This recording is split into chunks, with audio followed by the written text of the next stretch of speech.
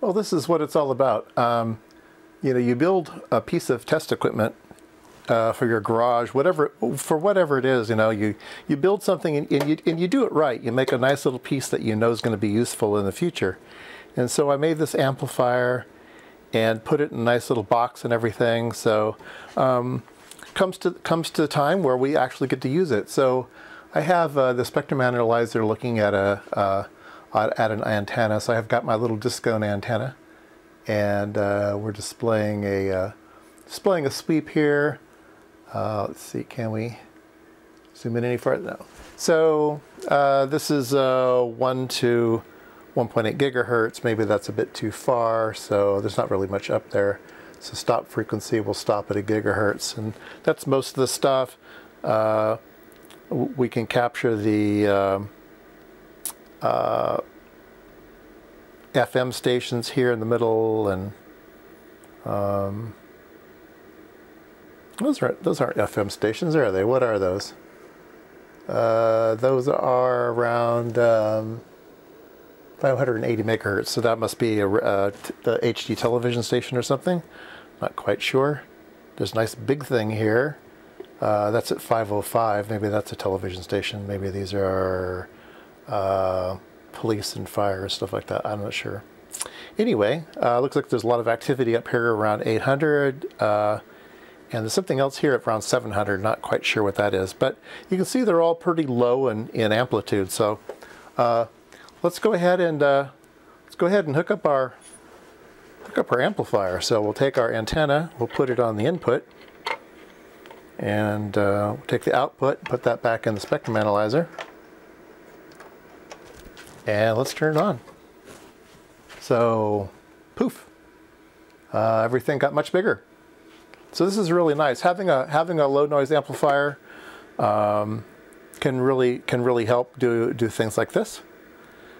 We can zoom in here. Don't want to get in front of the camera. We can zoom in here. We'll turn on marker.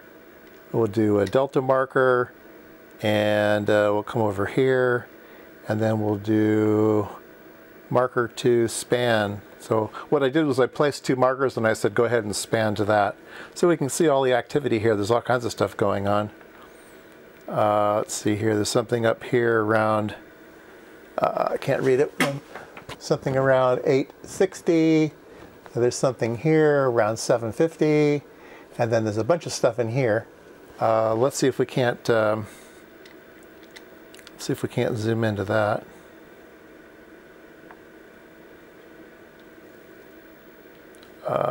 Marker to span. There we go. So lots of stuff in there, and that stuff goes from about 503 to 603. So that's interesting. All kinds of stuff in there. Anyway, just wanted to show off the use of an LNA with your spectrum analyzer. It's nice to be able to pull things out. Now I've got 2 different amplifiers in this box. I've got one that's 20 dB. I used to have a 60 dB in there, and I think I blew it up, or it was just oscillating or something. I didn't like it, so I took out the 60 and I put it in a 20. That I think has lower noise performance than the other one too. And then the bottom one here is a 30 dB. So let's see here, can we see it all on, there we go. So I'm going to take the, and I've got a 50 ohm load on it just so it doesn't want to oscillate or something.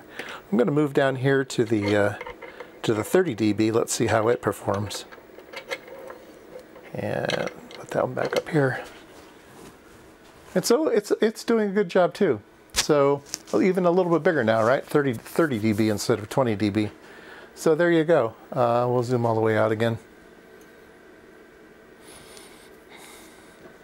Yeah, all kinds of stuff everywhere. So I encourage having some type of amplifier on the bench. It comes in handy once in a while. Another thing that I find it handy for is sending signals to my counter. is my frequency counter. So the frequency counter is not all that sensitive. It needs a pretty healthy signal to operate on. So a lot of times it's nice to have a bench amplifier to amplify it up enough to get it over so that the counter can actually trigger on it.